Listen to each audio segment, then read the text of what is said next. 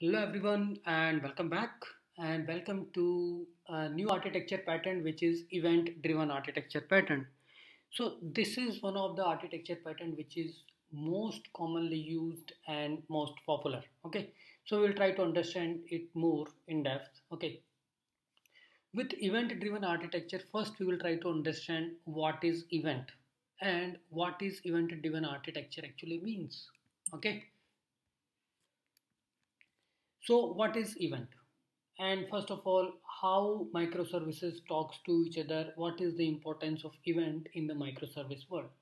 Event is nothing but some kind of, you can say, message which is being sent from one microservice to another microservice, which can expect you to do some action or just receive that message and do the asynchronous processing. Okay, like there are two microservices. One microservice is generating some action, and based on that, that microservice want to send an email. So it want to talk to an email service.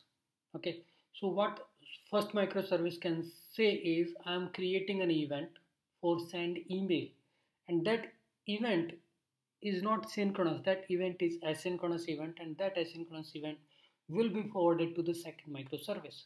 Second microservice will receive that message and will do the appropriate action based on what event contains. Okay, so if we talk about the terms, what is event? Event is nothing but something happened, right? A state or application state has changed. User attribute, user database, user table, user email has been changed. And if user email has been changed, we need to raise an event. So what is the event? Notify user. Somebody credited some amount in your bank. What they do, they are raising an event and sending you the notification. So whenever the state of application is getting changed, we are raising an event. Okay, so event terminology should be clear now. It just notifying the system about the change of the state, right? So if the another microservice is not aware about the change which is happening, we are just sending an event and notifying, okay, the state of the system has changed from action Y, do this or perform this particular action, and that communication is happening through the events. Okay, there can be a different type of communication happens between different microservices, like what all we use to communicate to allow a communication between microservices. If you talk about two independent services, they can talk to each other with the RPC calls. In advanced world, you can call it as a gRPC by Google, or you can send an event from one microservice to another microservice asynchronous way, or you can just make a REST call from one microservice to another.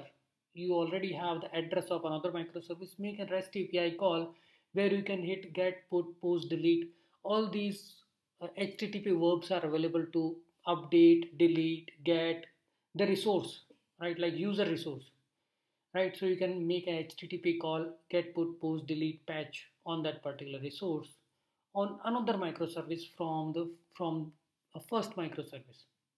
Or you can raise an event. If you are using the event driven message driven architecture, then your first microservice will raise an event and it will send this asynchronous event to the second microservice. Okay, so these are various type of communication can happen between different microservice. So event driven architecture is an architecture style characterized by the existence of number of relatively independent actors who can communicate through different events. I mean, this is just a theoretical definition. It is nothing but, okay, we will be just raising an event from one microservice to another microservice asynchronously, and that microservice will be dealing with it. Okay.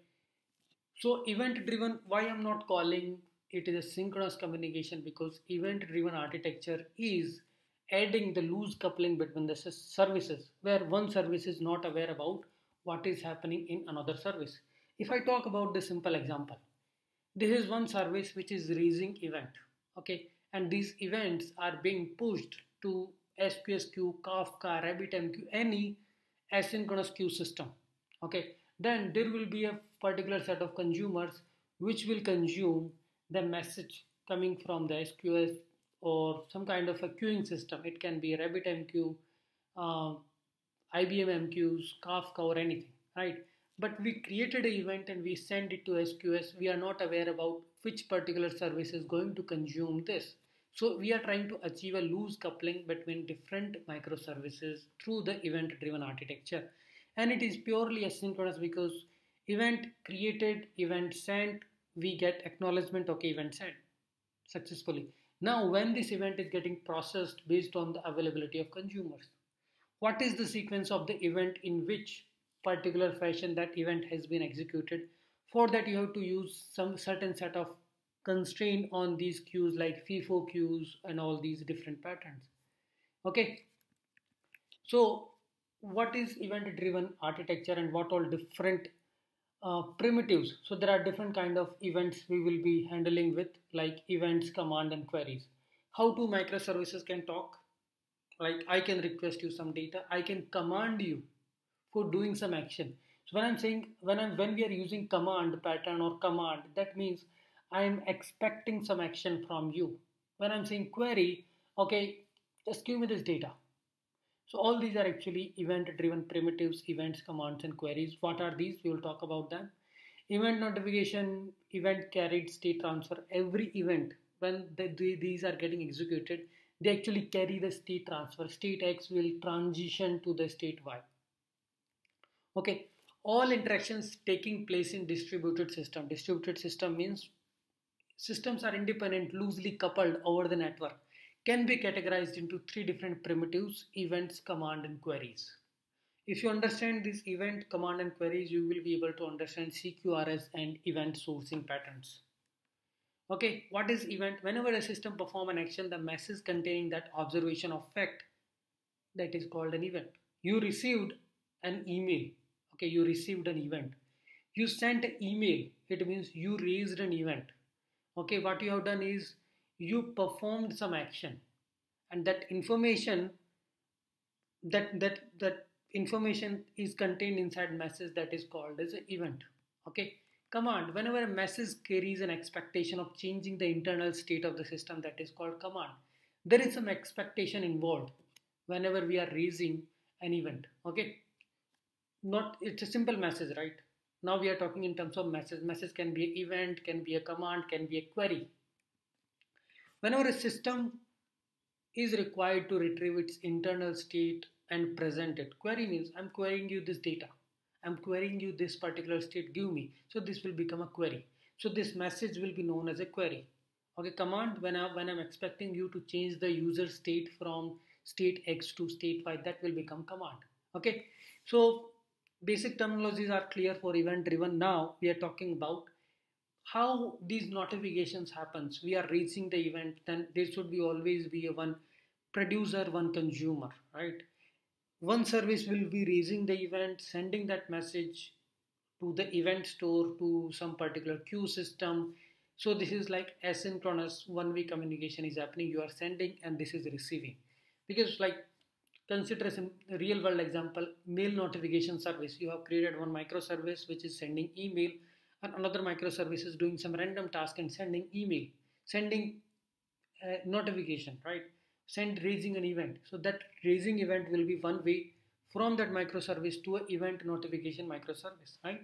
And you may be using, because we are calling this asynchronous because these two microservices are not talking to each other. They are considered as a producer consumer services. So we will be just sending this event to the event store and consumer will consume that event and will send the message. Okay, event with state transfer, you will be raising some event which will carry a particular state change in the store, right?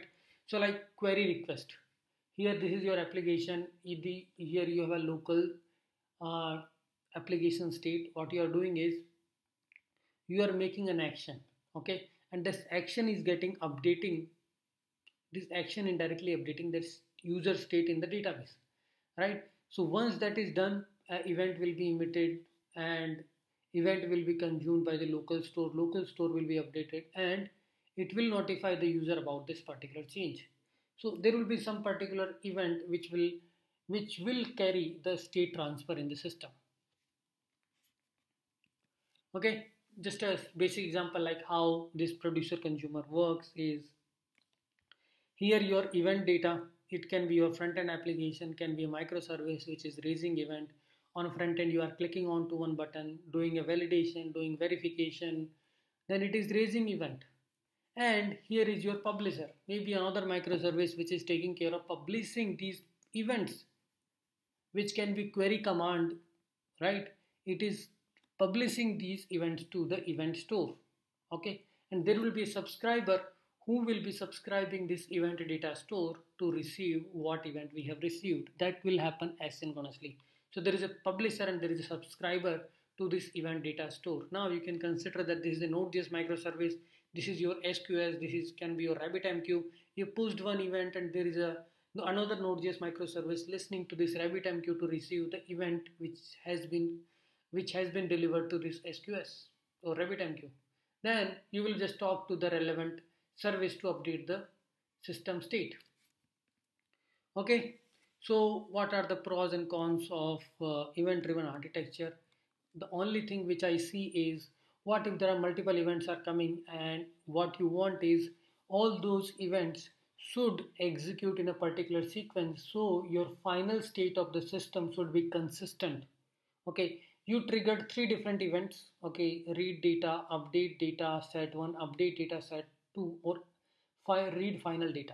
If this sequence get distorted, then you will have a different system state, and in final query where you are requesting the current system state, you will get the wrong information. Okay, resilient is difficult to implement a combination of loosely coupled services. Event-driven architecture applying this loose coupling between all services which are associated with this event store. Data consistency and coherence across services can pose a challenge, forcing developers to consider eventual consistency problems such as timeless and collision. Like, we have to take care of the sequence of execution of events which are coming and getting processed. Okay, because sometimes what happens, the sequence of the event matters. And if there is any conflict, okay, particular event is not expected to execute first, then we will not be able to get the consistent data or consistent state. Okay, in that case, there are always a pros and cons, and there are always a way to fix it. So we'll talk about that in the next video.